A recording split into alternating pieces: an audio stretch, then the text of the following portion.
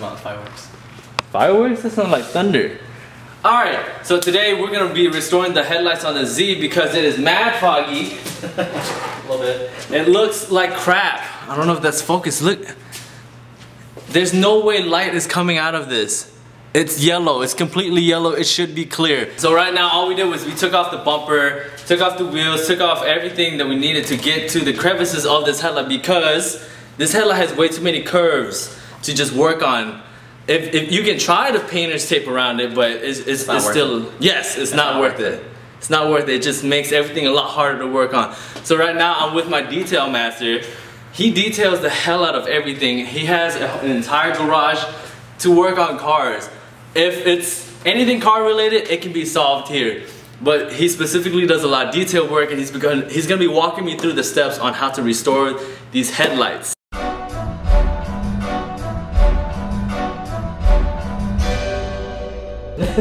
Surprise, surprise, every time we work on a project car, you find more shitty things about your car, especially if you got it for a steal. Still love the car, but still very troublesome. Always something. Check this out, yo.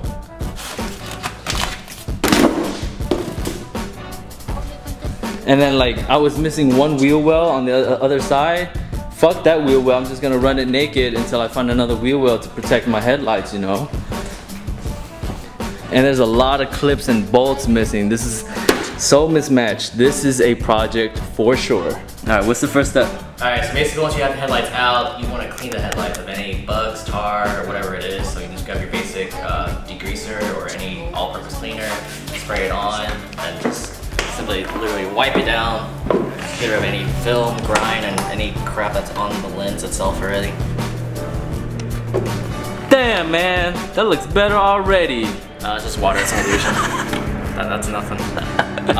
Next thing you want to do, since these headlights are pretty badly oxidized, you want to sand all the oxidation off and then start from the base again. So we got to remove all your oxidation, all the yellowing. We want to start off with 3M's 500 grit sandpaper. Just sand it down as much as you can. The more the better. I mean, technically you can fuck up, but just take your time. Don't rush it, and that's pretty much about it. That's why he's doing it. Not me. I don't have to then.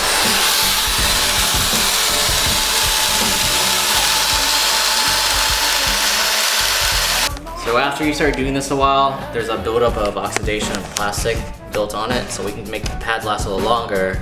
Let's get a little air, and then you're good to go. You can keep on making it last a little longer, as opposed to changing it out every literally 2 minutes. So once you've sanded this down with the P500, what you're looking for is a smooth, even surface, yeah?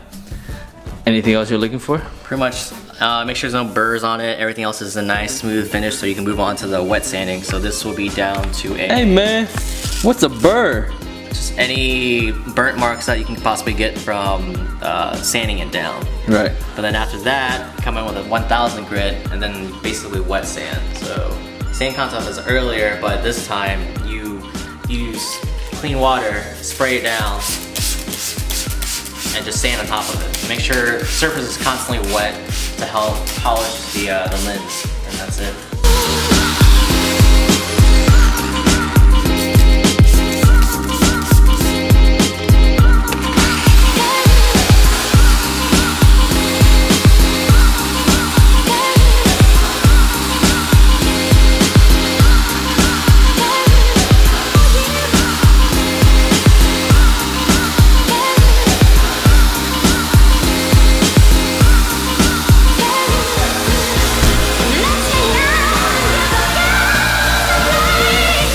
Anything in particular you're looking for while wet sanding at P1000? I really just make sure it's even as you go through. Make sure you have plenty of water. When it slurs up into a nice little messy glump, just clean it off with a towel, rinse it off, and keep on going. That's it. Same process, just wet. Yep. So we didn't show this, but right now we've just sanded it down on the 3000, and there's already a noticeable difference. There's no work done, and a little sanding done. A little sanding goes a long way, son. So pretty much headlight is pretty clear already as is. but we can go one step further by compounding it, and it will make it really super translucent and super clear. It just takes a little more effort, but it's worth the extra time and effort you put into it. How does the compounding process go? It's almost like wet sanding. Literally, you just get compound, put it on an orange pad, and just buff it through. Do it evenly, get it to work, material to actually get the compound to break down all the plastic and stuff like that, and fill in any other small minor imperfections in the plastic, and it will look almost brand new. Keep it even, keep it consistent. Go with Denny.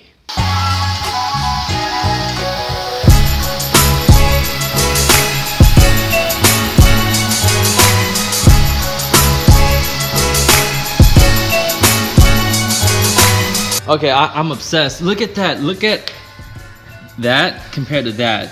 I cannot wait to see that on my car.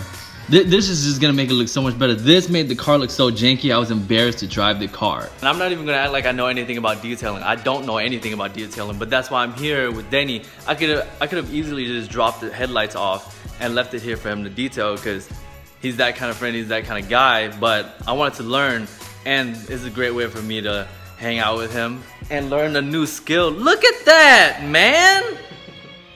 Look at that! This car is going to transform. This jank piece of crap that I still love is going to transform. It's going to be the greatest streetable track car I've ever owned.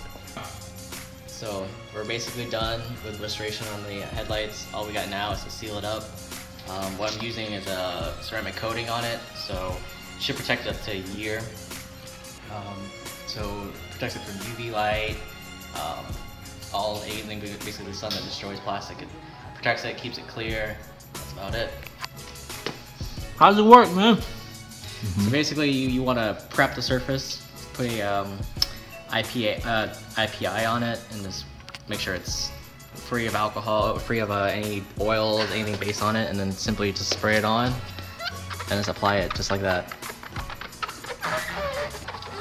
And once applied, make sure to not get it wet for the next 24 hours. Yeah, it's gonna set cure time about 12 to 24 hours. So as long as you don't get any moisture on it, you're good to go. I'm obsessed, yo. Look at that. Yeah, that's the process to restore our headlights. We're gonna run through the same process on the other headlight, and that's pretty much it. It's a very redundant, very tedious process. Yes. Very worth it, very rewarding, and that's awesome. That saved me $1,700. I was about to buy a new set of headlights. That just saved me all the monies.